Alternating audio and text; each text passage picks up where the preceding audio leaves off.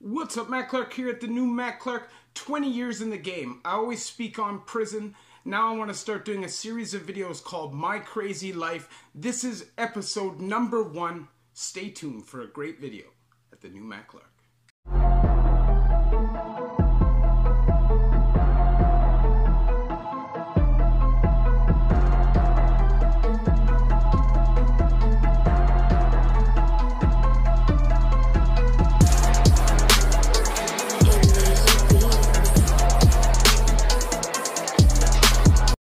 So what's good? Matt Clark here at the new Matt Clark. How are each and every one of you doing on this amazing Wednesday? I'm doing great, my girl's great, my family's great, and I hope each and every one of you are great.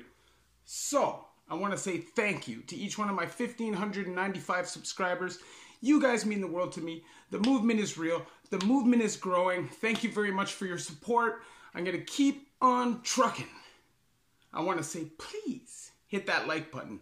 And if you could please hit that subscribe button and that bell notification button so you get these videos when they're new. If you could share with somebody on social media, help spread the message, help spread the word. It helps the movement grow. And there's a PayPal option if you would like to donate, help and support the channel. The link will be in the description. So, I'm always talking about drama and prison fighting and addiction and people being sad. So I want to tell a funny story. But it also has a point, okay? So back in the day, I used to hang out with a lot of dudes that did Special K. And I used to do it, but this was before I was really into it, okay? So it would really upset me when my one buddy would do it all the time because basically it turns you into like a 5-year-old. Like it basically makes you incapable of functioning as a human being or as an adult. You're kind of... You know, it's a tranquilizer, obviously. It cuts off your nervous system sometimes, and you can be fully anesthetized and pass out if you do too much. But if you don't do too much, you just get really stupid, slow, and kind of dumb. Your motor skills are kind of like shaky, okay? So I remember this one day, my buddy slept over at my house. I was living at Shooter and Mutual, kind of beside Moss Park, and we were going out. We had to do some things, and I said to my buddy, I said, look, I know you love that stuff, but just wait till we get back. Please don't do any. He goes, man, I'm not going to do any. I said, all right. So before we walk out, he goes into the washroom. Obviously, I should have clued in. That's what he's doing. He's a drug addict. What else would he have been doing? But I just assumed that he would have respected my wishes and not done it. We come out. He literally takes about 10 steps down the street, and he starts like doing this Gumby walk sideways down the street. It's like if he starts walking, he's got to crash into something to stop. Okay, that's what happens to him. So we go to Yonge and Dundas. There's a couple things that we have to do. And when we get to Yonge and Dundas, I turn around and the man's gone. I literally cannot find him. So I'm searching around, looking around. Guess where I find this dude? He is at the corner of Yonge and Dundas at 2 o'clock in the afternoon on a hot summer day, okay? And the man is spinning around in circles going, boop, boop, boop, boop, boop, boop, boop, boop, boop, boop. The man is like 6'4", 220 pounds. He's standing at the corner of Yonge and Dundas with his hands to his side, his face to the sky, going boop, boop, boop, boop, as he's doing 360s really quickly. Me being humiliated, but also concerned about my friend, because in this state, he cannot be safe. He doesn't know what's going on.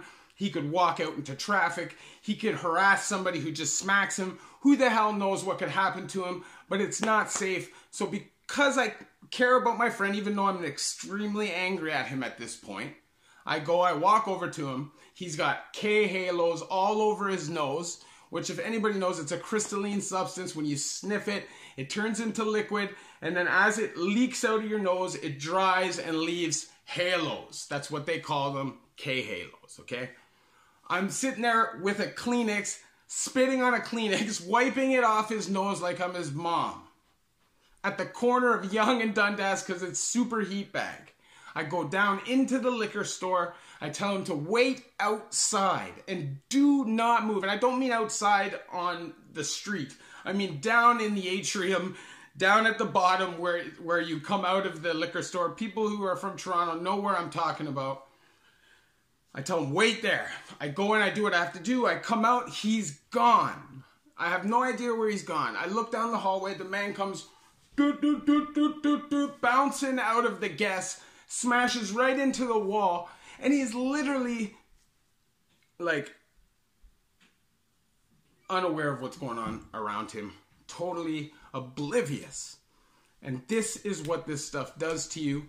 I remember one time he was at a rave with this girl, and somebody came up to him and literally seriously said to him, "Oh, that's really nice. Do you bring him out often?" Or said to his girl, "Do you bring him out often?" Now, I'm laughing because to me it's hilarious. The stories are hilarious. I have multiple versions of these stories. I mean, the guy was crazy. He was my best friend. I miss him, but I can't be around him. He's not the same person. His brain doesn't work the same anymore. He's paranoid. He's still doing illegal crap, I'm sure. Even though I haven't seen him for years, I can guarantee it. I just can't be around him. And it breaks my heart. And at that time, I should have seen the regression of his mind and of his maturity and his intellect. And I didn't see that. And it makes me sad now to think about it, because maybe we could have helped him. He's a very stubborn person. There'll be lots of stories where I talk about him. Now, I won't mention his name because I still have mad love for him. But I feel like with him, I could actually teach a lot of lessons. This is a person who does not respect drugs, did not respect the amounts that he did not care what kind of drugs he did not take any precautions at all, and he definitely paid for it. Now, he's alive, right? And God bless to that. But definitely there's been damage done. And it's sad. And this is the reality, okay? A lot of people that do drugs for a long period of time, especially a lot of designer drugs and crystal meth and stuff like that, it really has a major impact on your brain, okay? A lot of the other drugs have physical impacts on your liver and on your body, and definitely on your chemicals, like your serotonin and stuff like that.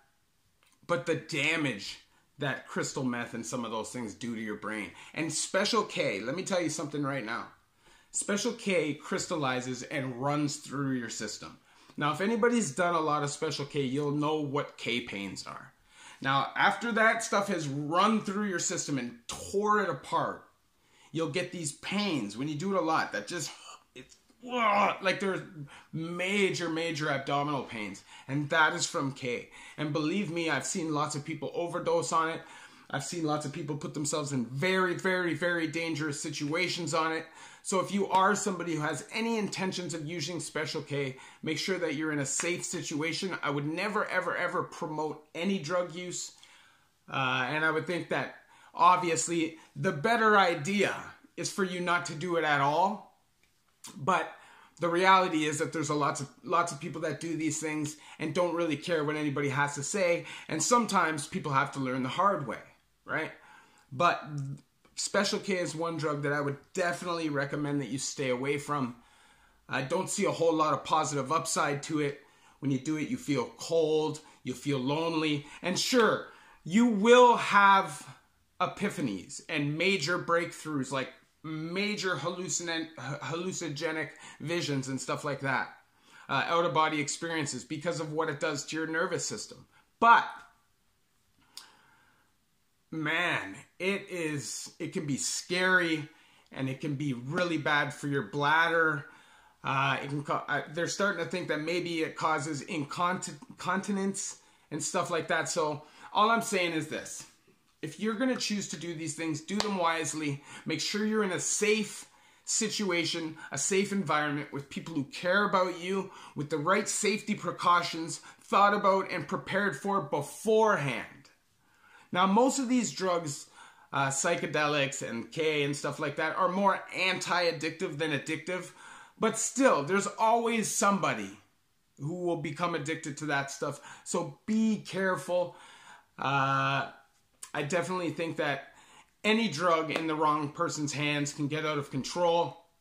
And there's a small group of people that can use drugs socially and remain in control. I definitely know that I'm not one of those people. And there's not really a whole lot of them out there. Okay, because the reality is a lot of our lives are really crap. You know, we work really hard. We don't feel like we're rewarded enough. You know, it definitely feels a lot of the time like you're being held back, right? And no matter how hard you work, you just can't break through and things just won't get easier. So a lot of people go to drugs, right? They need that crutch to get them through. And a lot of people use illegal drugs and a lot of people use pharmaceutical drugs. Either way, it's not great. If you have to use drugs to cope, that's not the answer. So you definitely have to think about these things before you use any drug. Are you the kind of person that can? Are you the kind of person that should? You know, that's not for me to say. That is for you to think about. But I definitely think that the number one goal for anybody should be do no drugs at all. Like I said in a past video, Johnny Tapia says, try it once. It's a mistake. Try it twice. It's a habit. I know he's speaking about cocaine, but there's lots of other drugs that can pertain to. So please take heed to my videos. And if you like this video, please hit that like button. And please hit that subscribe button and that bell notification button so you get these videos when they're new. If you could share with somebody on social media, that would be amazing. There's a PayPal option if you would like to donate, help, and support the channel. The link will definitely be in the description. To all the people who have donated in the past, thank you very much. Hopefully we have some big things coming on this channel. I want to really learn how to be more tech savvy. I just don't have a lot of time because I work so much. So we'll see how that goes, but I'm definitely going to work on that soon. Better lighting, better mic system, all of that.